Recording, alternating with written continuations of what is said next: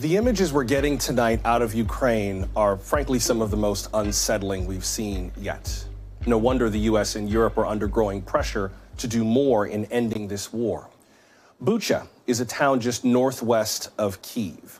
Russian soldiers took it over soon after invading Ukraine. They have since retreated, but the mayor of Bucha says those soldiers left behind the bodies of more than 300 residents. Their bodies had apparently been lying in the streets for weeks. Some victims seem to have been shot in the back of the head with their hands tied, presumably killed by Russian soldiers. Human rights monitors from the UN say they want immediate access to Bucha to investigate these claims. Moments ago, we found out that Ukraine's President Volodymyr Zelensky will address the UN Security Council tomorrow about these killings. Meanwhile, today, he toured the city and accused Russia of genocide. Ми вважаємо, що це військові злочини, і це буде визнано світом як геноцид.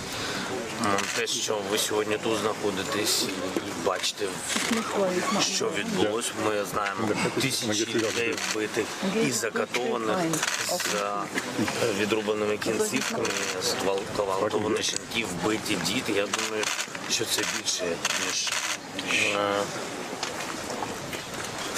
це є геноцид. Now, President Biden is declining to call this genocide per se, at least for now, but he and French President Emmanuel Macron agreed that these images are clear signs of war crimes. Today, Mr. Biden called for Vladimir Putin to face a war crime trial. We'll have more on that in a moment. The president also called for even tougher sanctions against Russia, though he did not yet specify what they would be.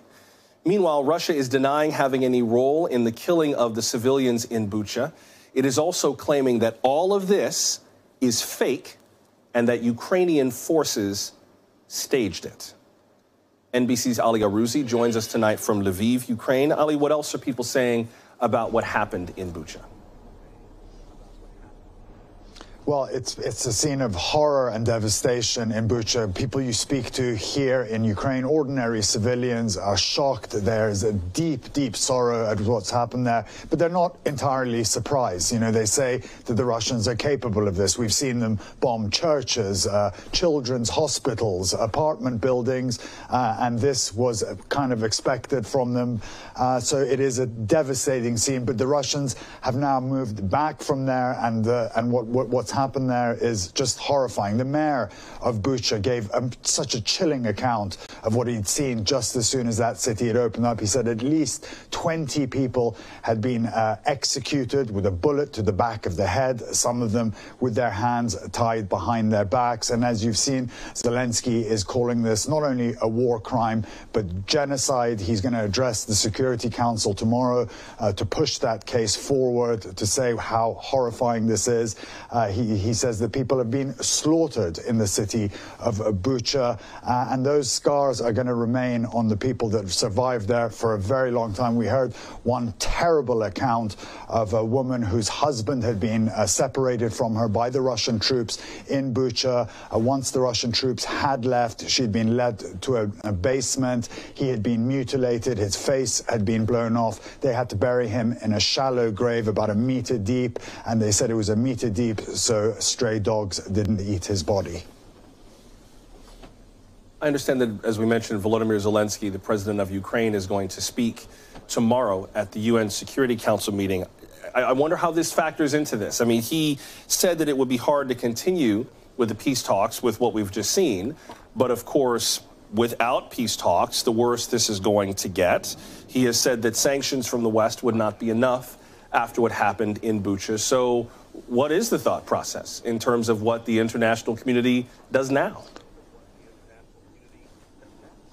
Well, look, these peace talks are going to be very difficult. The Ukrainians are saying that they are going to press ahead with these peace talks because they want to bring this war to an end as fast as possible and change Vladimir Putin's mind. But at the same time, they say that they are going to fight on the ground against the Russians. But let's not kid ourselves here.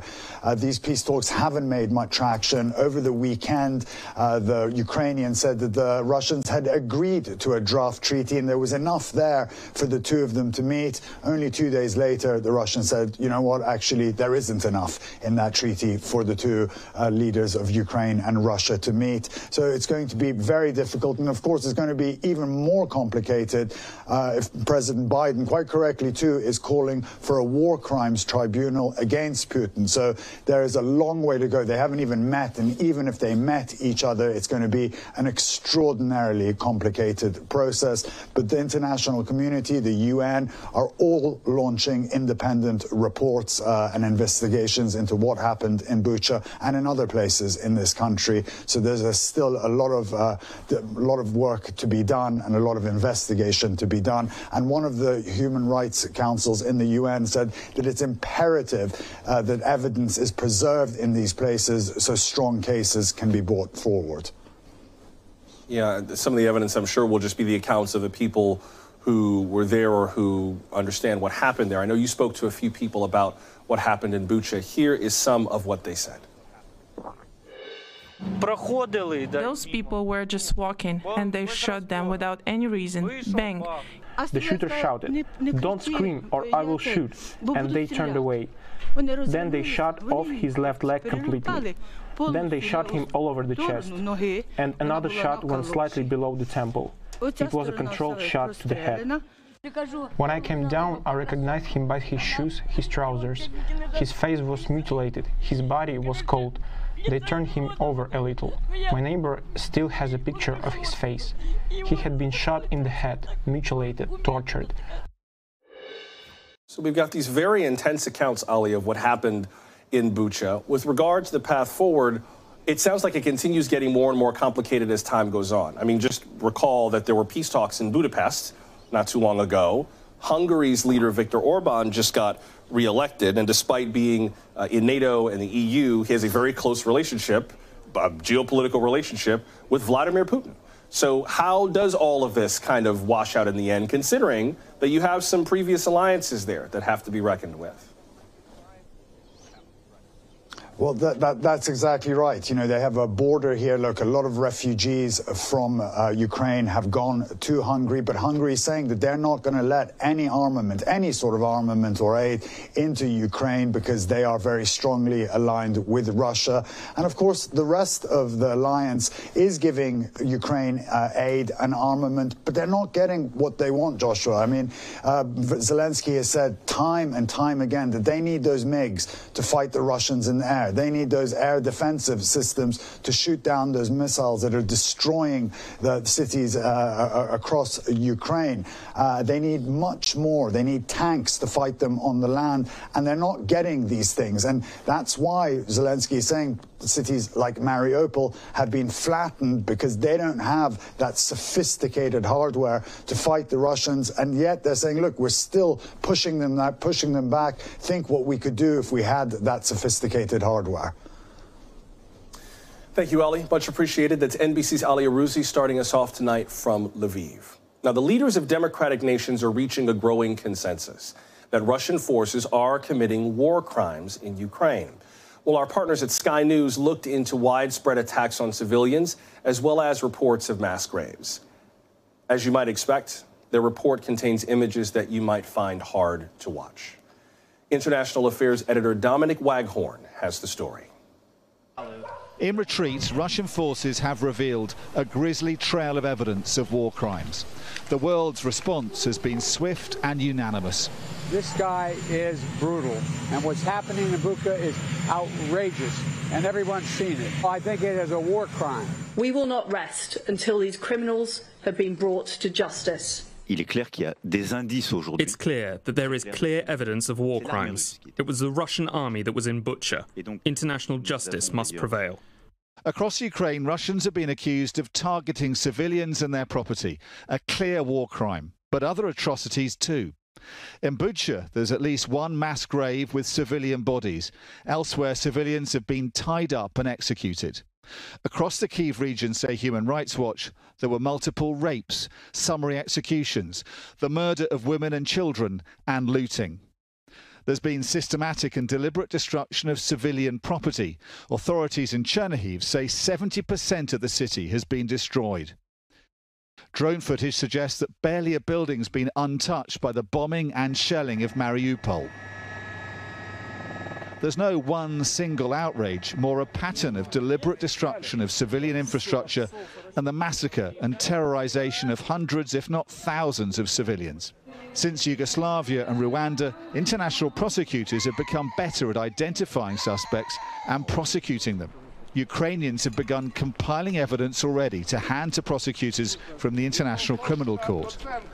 Ukrainian human rights experts say the list of Russian suspects will be long, from President Putin down. As the practice shows of the ICC and International Criminal Tribunals for Rwanda and former Yugoslavia, it doesn't matter if the person was a president or general, or the person was officer, sergeant or soldier. It matters what crimes were committed. Ukraine may be a victim of war crimes, but it's also a place of authority on the laws surrounding them. In particular, two legal scholars from this city, Lviv, who practically invented the concepts of genocide and crimes against humanity in international law. Work pioneered by Ukrainian lawyers at the Nuremberg Nazi trials in the aftermath of World War II, now tragically relevant again to the people of Ukraine. Dominic Waghorn, Sky News, Lviv. Now, as we mentioned, President Biden responded to the massacre in Bucha by calling Putin a war criminal again. He is a war criminal, but we have to gather the information. We have to continue to provide Ukraine with the weapons they need to continue the fight, and we have to gather all the detail so this can be have a war crime trial. This guy is brutal, and what's happening in Bucha is outrageous. French President Emmanuel Macron agreed with President Biden. As you heard in Dominic Waghorn's report, Monsieur Macron says there was strong evidence of war crimes, as well as clear indications that Russia was responsible. Now, suppose they're both right. Suppose that Russia is committing war crimes. What happens next? Would it make stopping this war any easier? Joining us now is Michael Allen, a foreign policy expert at the National Security Institute. He served as a special assistant to President George W. Bush at the National Security Council. Mr. Allen, welcome.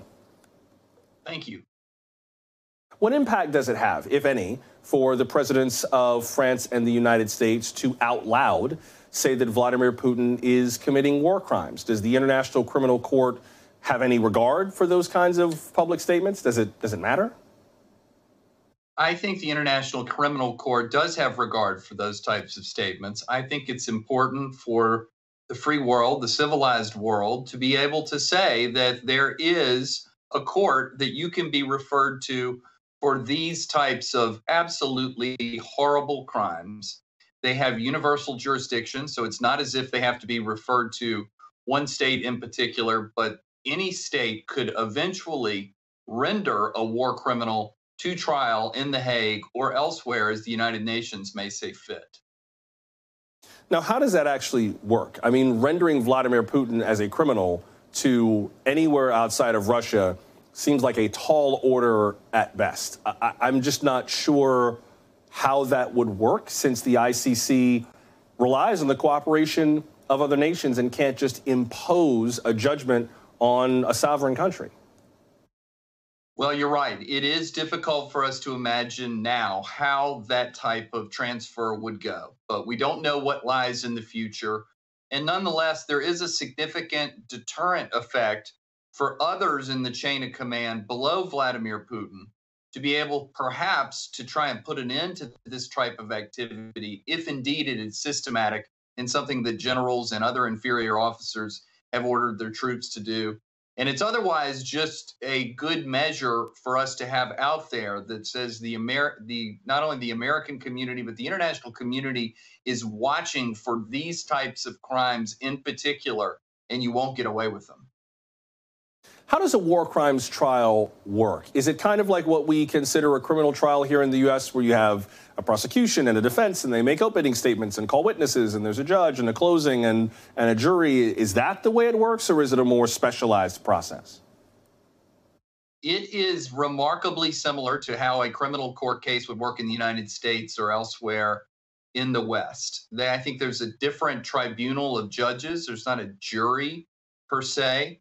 The law is international law rather than a particular set of statutes from one country or the next. But it's called the Rome Statute.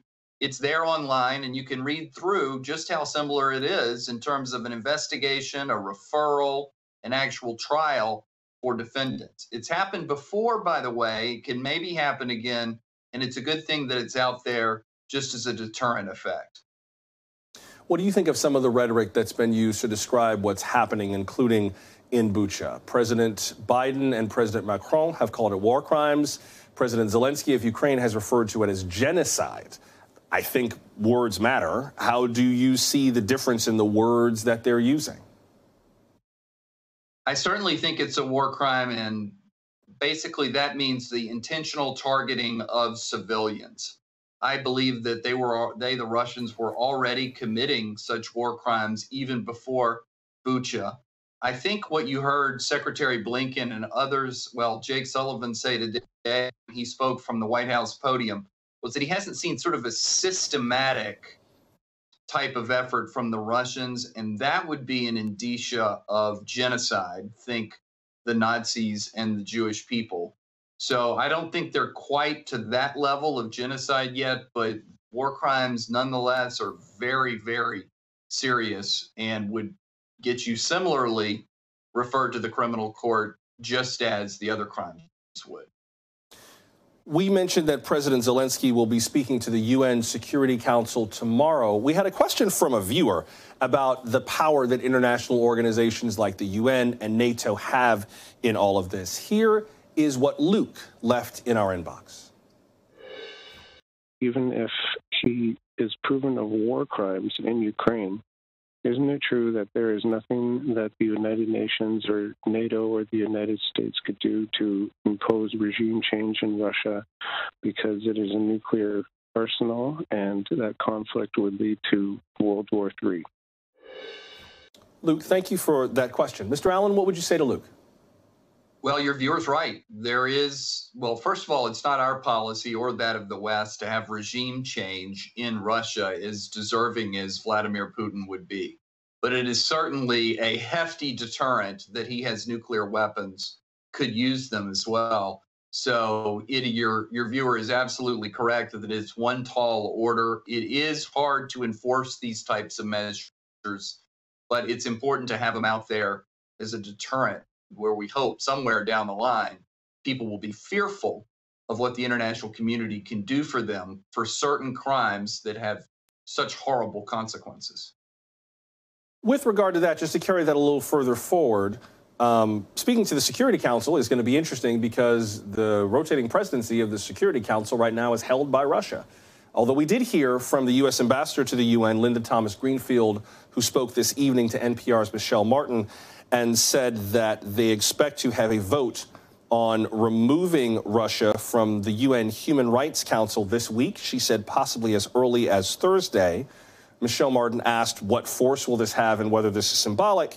And Ambassador Thomas-Greenfield said it's more than symbolic and does have force because it continues what we have started, and that is to isolate Russia and to call them out for what they're doing. Again, that's from NPR's interview with the U.S. ambassador to the UN. Before I have to let you go, Mr. Allen, I'm sure that some people will hear that and think it's great that Russia is continually being verbally and vocally and visibly isolated from the world community. I'm sure that other people will say that's very cute for you, but it isn't going to stop children from being shot in the back of the head in the middle of the street. It's not going to stop anything. What is the strongest response that the world community can have? Right. Oh, sorry. Go ahead. Go ahead. It's not going to stop anything. You're absolutely true. What's going to stop Russia are more sanctions and more weapons going to the Ukrainians so that over time, Vladimir Putin has to make a terrible decision for him, which is, do I further narrow my war aims and try and cut back against what I'm doing to the Ukrainians? That ultimately is what's going to be the savior for the Ukrainians. Although it's a mockery of the United Nations to have the Russians, and sometimes in our lifetimes, the Cubans and others have been also on the Human Rights Commission. They deserve to get kicked off. It's an absolute joke. And I do want to note that the ambassador did not say that they would be seeking the removal from the Human Rights Council instead of more sanctions. She mentioned that that would be sought, but not necessarily to the detriment of sanctions. Michael Allen, I appreciate you giving us some context tonight. Sir, thank you very much. Thanks for having me. Still to come, Russian state media has been telling a very different story than we are about the war in Ukraine. Apparently, some Russians believe there's no war at all. We'll have more on the propaganda and misinformation campaigns that are happening there. We're glad you're with us for Now Tonight from NBC News.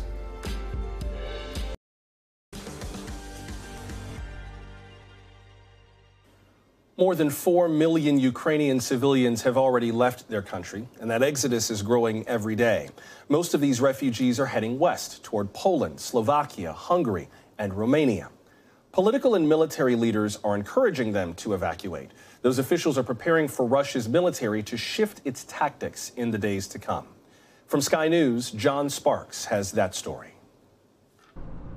If there is a place offering safety and security, it lies hundreds of kilometers to the west. And the people of eastern Ukraine will do their best to reach it. But the roads are congested and the checkpoints are overwhelmed with queues of 3 kilometers or more. At the train station in Kramatorsk, a long line of hopeful passengers leads out the door. And on platform number 1, we witness scenes of order and pandemonium, the two in constant competition. But as the Russians move east, the people of this city are getting out. Why do you feel you have to leave? Мне за детей страшно, за внуков. А мне? The governor of the region of Donetsk has told residents to leave. He's worried they'll get in the way of his soldiers. But it isn't easy to relocate your life. Just ask Tetiana and best friend Rocky. And do you know where you're going? Do you have a plan? Нет, не знаем. Где-то едем. На лучшее надеемся. Думаем вернуться, переждать как-то, живыми остаться. Страшно вообще. There are 2 trains expected. One at 1 o'clock, one at 4 o'clock, both to Lviv. They may or may not arrive, we're not sure yet, but there are too many people here to fit inside those trains, and it has been like that for the last couple of days.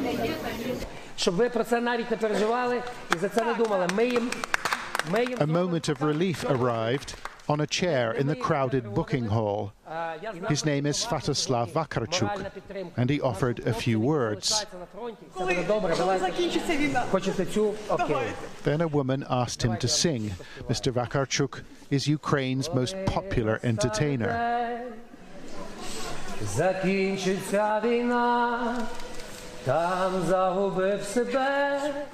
When the day comes, the war will be over. Hug me, he sang.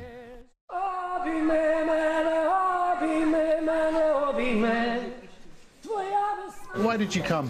Why did you come here to speak to people? Because I want them to be sure that they're not alone. So the whole country stands together with them. We have some soldiers here who want to greet you. These are the best people in the world.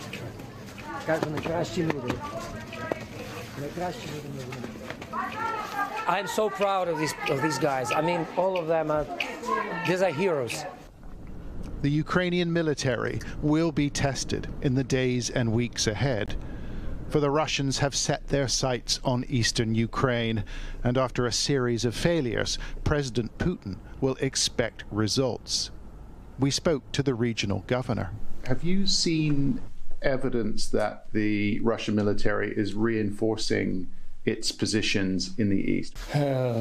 Від ворога можна очікувати після всіх їх звірячих вчинків, я по-іншому це назвати не можу, можна очікувати будь-що.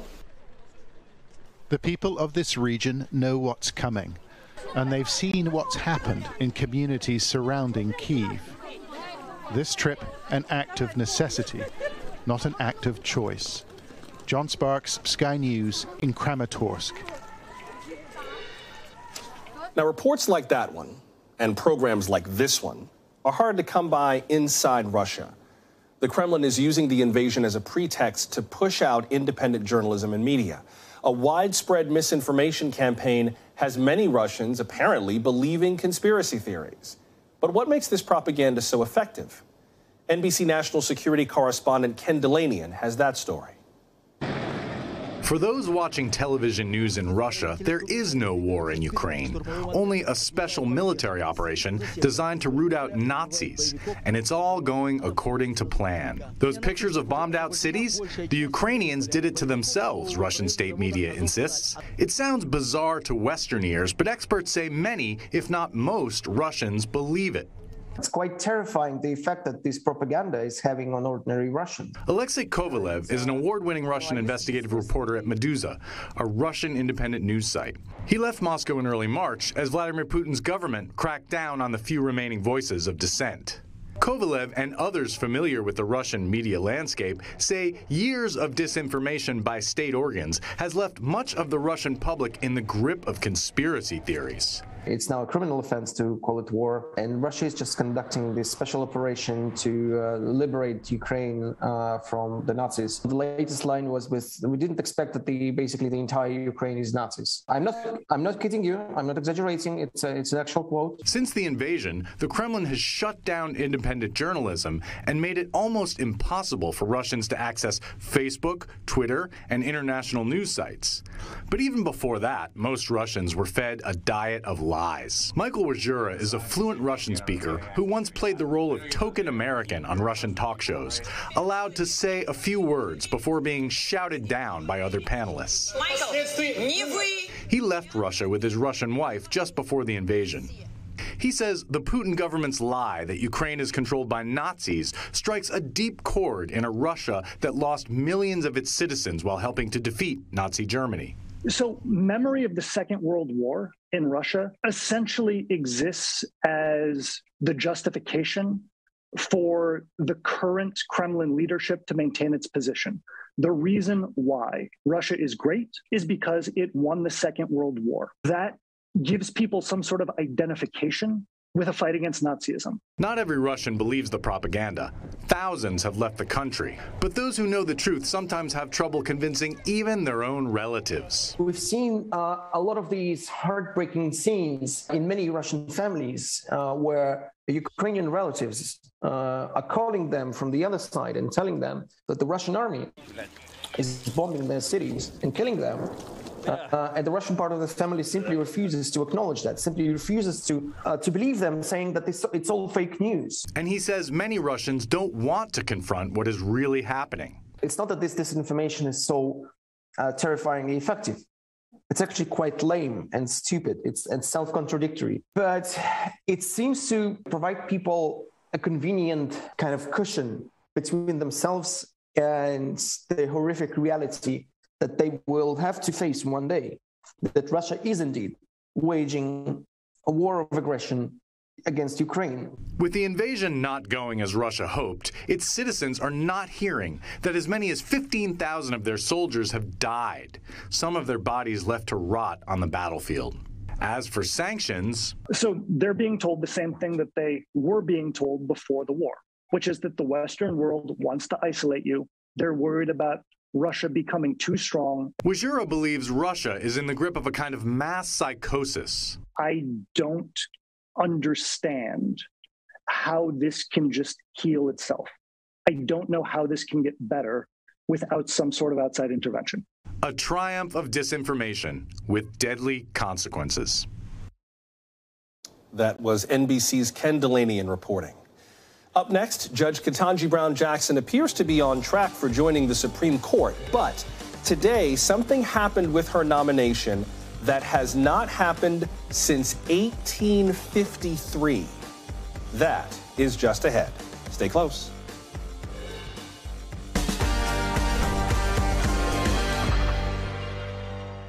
They even suggested that Judge Jackson, a mother to two wonderful daughters, quote, endangers children.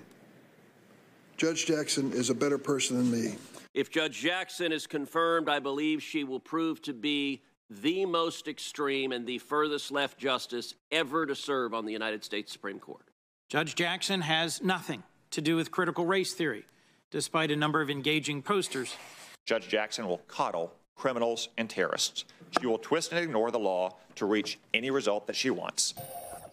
That's some of what we heard from the Senate Judiciary Committee today. Judge Ketanji Brown Jackson is one step closer to the Supreme Court, despite a procedural roadblock in that committee today. The committee voted along party lines on whether to advance her nomination to a full vote of the Senate. 11 Democrats voted for, 11 Republicans voted against, and that deadlock triggered another procedural move. The Senate voted to discharge her nomination from the committee to the full body. That allows all senators to vote on her confirmation without the Judiciary Committee's recommendation. And this is the first time that has happened since 1853. Tonight, Senate Democrats and the White House secured vital support from 3 Republicans. Senators Lisa Murkowski of Alaska, Mitt Romney of Massachusetts, and Susan Collins of Maine voted in favor of discharging the nomination. They all say they will support Judge Jackson's confirmation. NBC senior national political reporter Sahil Kapoor joins us now. And Sahil, what does it mean that the full Senate overrode this discharge? What does that tell us about this process? Joshua, it means that Judge Ketanji Brown Jackson is now on a glide path to be confirmed by the Senate to the Supreme Court. That's likely to happen later this week. The procedural vote of 53 to 47 is just that. It's a procedural motion, but it all but certainly indicates the final outcome, as we now have 53 senators who are on the record in favor of confirming Judge Jackson. She'll still have to go through the regular ringer in the Senate, all these procedural votes, and some hours of debate, 30 hours in total before a final vote is held. But as early as Thursday, potentially Friday, Judge Jackson is likely to be confirmed and become Justice Jackson after Susan Collins was joined by Republicans Mitt Romney and Lisa Murkowski, joining all 50 Democrats and becoming 53 votes in total to confirm Judge Jackson. Before I get to those 3 Republicans who said they'd support Judge Jackson, today's committee hearing where they voted 11 to 11, deadlocked about discharging the recommendation, was there anything noteworthy out of that hearing, or was it kind of the same sort of political rhetoric, the same political lines that we heard during the confirmation hearings? It was largely the same political lines, the same kind of party line rhetoric that we'd heard over the confirmation hearings that happened a couple of weeks ago. But one moment stood out to me, Joshua, and that's when Senator Lindsey Graham, the Republican of South Carolina, made it very clear that Judge Jackson would not get through a Republican-controlled Senate. That means, according to Graham, that they would not even have held a hearing, the committee wouldn't, in his view, if Mitch McConnell was the Senate Majority Leader as opposed to the Senate Minority Leader. That was a remarkable indication of just how partisan and politicized this process has gotten, that Graham is saying outwardly that a Republican-controlled Senate wouldn't even allow consideration of President Biden's nominee, who is now on track to be confirmed with bipartisan support. That partisanship is part of what we heard some of the Republican senators push back against in statements today. Senator Mitt Romney, in a statement about his support of Judge Jackson, noted, quote, "While I do not expect to agree with every decision she may make on the court, I believe that she more than meets the standard of excellence and integrity," unquote. Senator Murkowski noted what she called the corrosive politicization of the review process for Supreme Court nominees. So they seem to have wasted no time in coming out against the mainstream of their party in terms of the way that this process has been handled.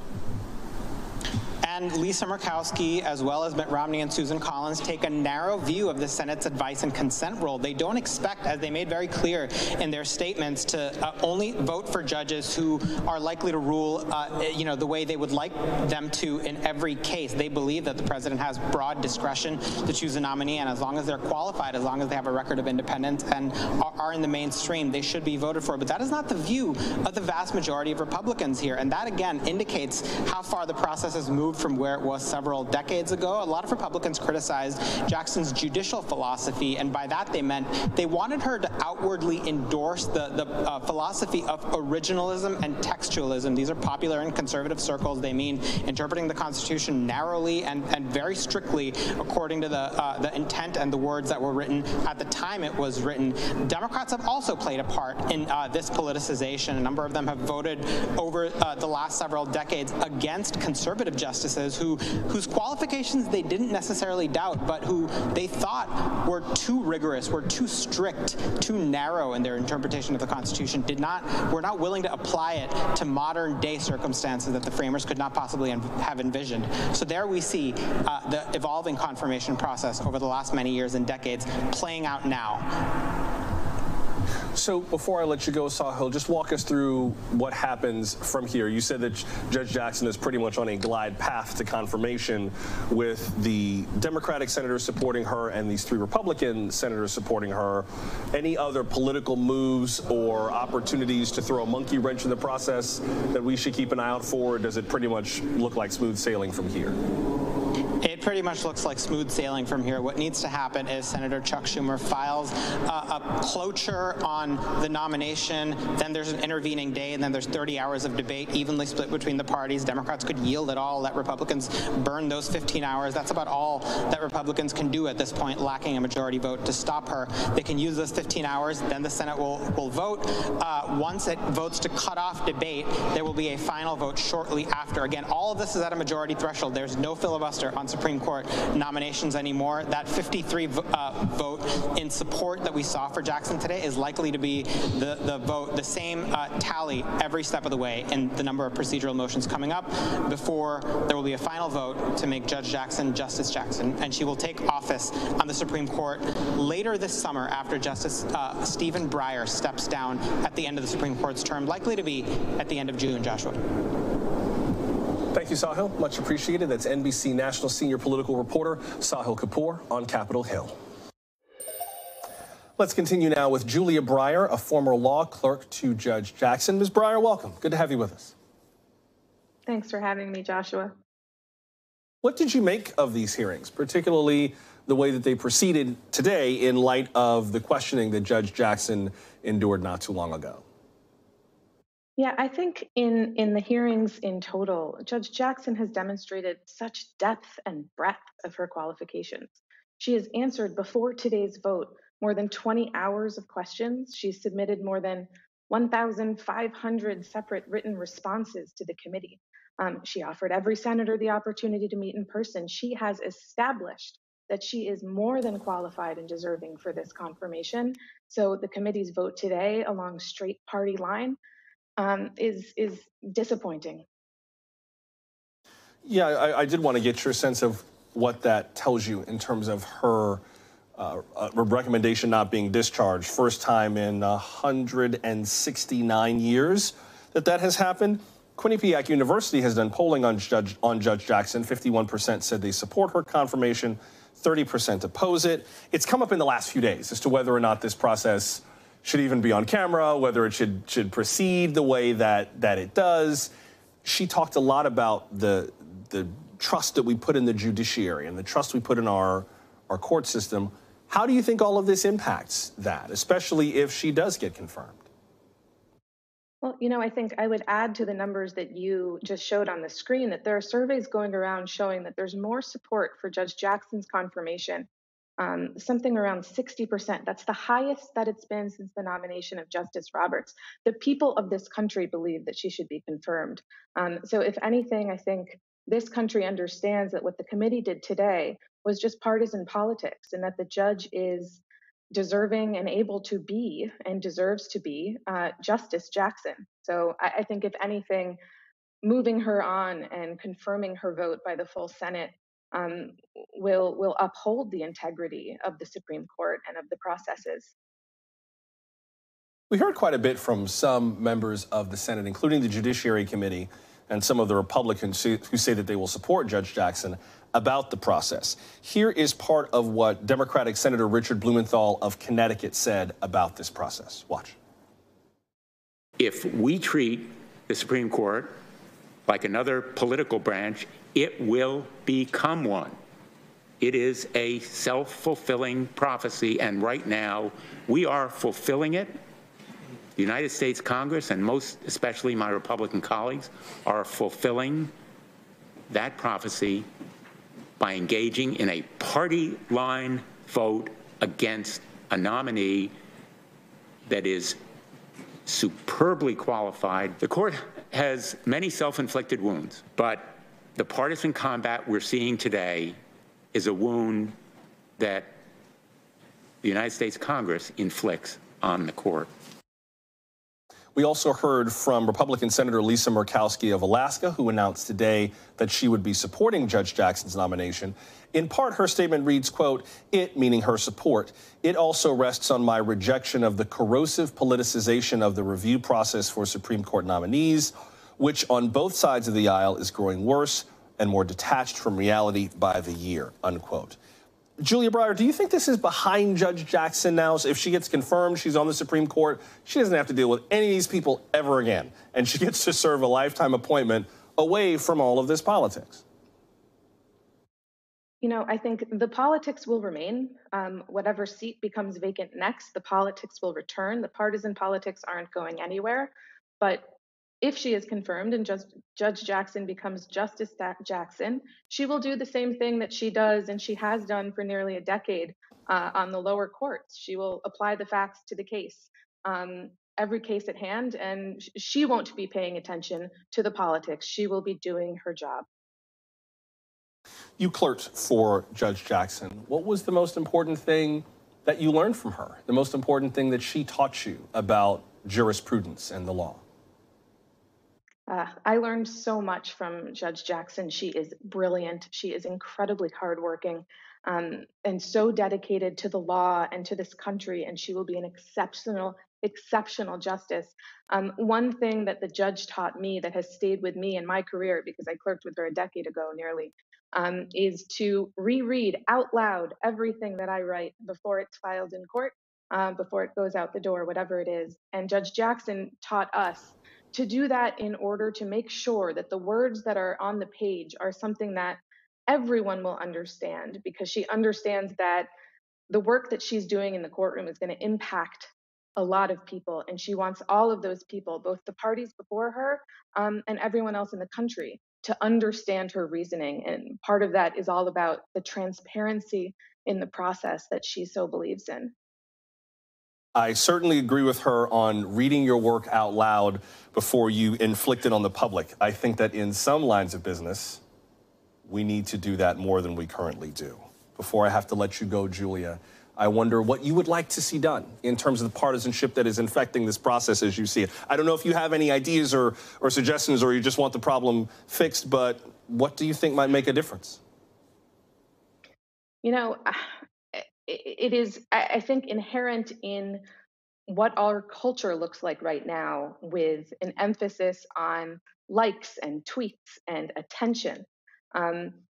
But you have to balance that with the need for all processes to be transparent. I don't know what else we can do other than as voting members, people who are electing our senators, electing the people who are on the Senate Judiciary Committee who are involved in this process, but to vote in order to make that change happen. Julia Breyer, I appreciate you making time for us tonight. Thank you very much. Thanks for having me. Before we go, we'll get to some of today's other top stories, including an update on that deadly shooting in Sacramento. Plus, more than 3,000 flights were canceled across the U.S. this weekend. We'll tell you why. And tonight, Kansas plays UNC for the men's NCAA championship. Before we go, some of today's other big stories, starting with that deadly mass shooting in Sacramento. The city's mayor is calling it a senseless tragedy. Sacramento police say they have a suspect in custody, but investigators say they are still looking for more suspects. Here's NBC's Jay Gray. A day after 6 people were killed, 12 others injured in a massacre in downtown Sacramento, police now say they've arrested a suspect in that killing spree. 26-year-old Dandre Martin has been charged with assault and illegal firearm possession. It is really important to me that we do this right and get justice for those families. Investigators say they've recovered hundreds of pieces of evidence from the scene, including a stolen handgun.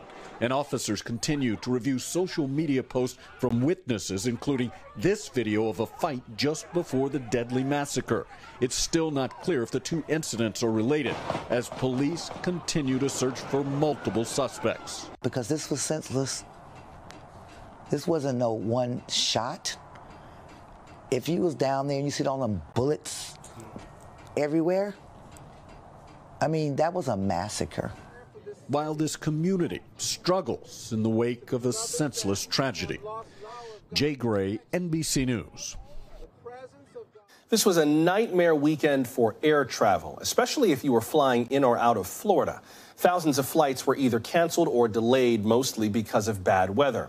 The disruptions hit Florida particularly hard because it is the peak of spring break. Cancellations and delays also hit cities like Boston, New York, and Baltimore. Technology issues led to problems there. This is happening not only during spring break, but also as air travel is surging. Clearly, we've been cooped up too long during the pandemic, and we're eager to get around. Well, TSA says it screened more than 2 million travelers on Friday. And that puts us back at traffic levels from the 2021 Thanksgiving holiday. Women's college basketball has a new champion. Last night, the South Carolina Gamecocks beat the Huskies of UConn. It is the team's second NCAA championship ever. Today, South Carolina's coach Dawn Staley spoke on campus at a celebration for the champs. To our leadership, to President Pastides, to our boss man, Ray Tanner, for putting women on a pedestal and treating us like the sport that we are, and in return,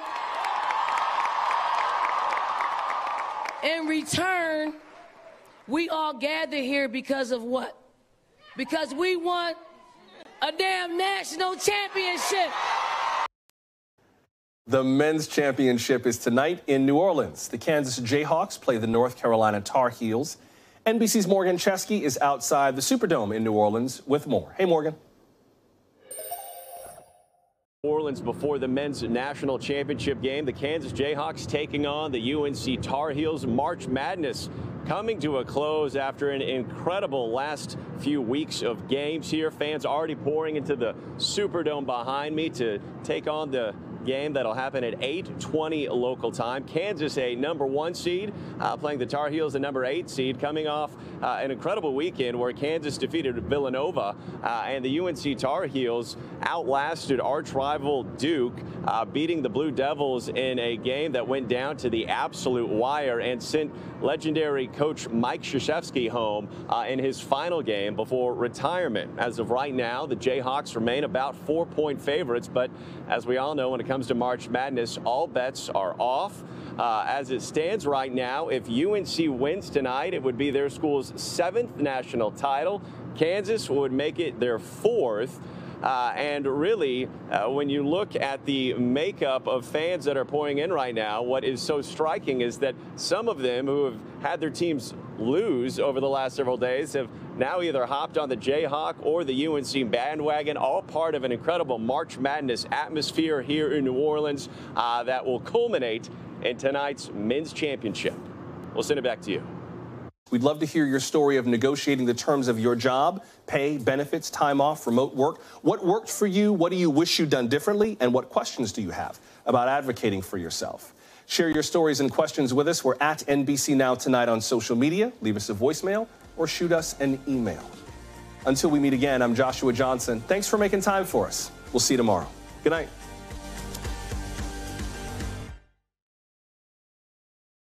Thanks for watching our YouTube channel. Follow today's top stories and breaking news by downloading the NBC News app.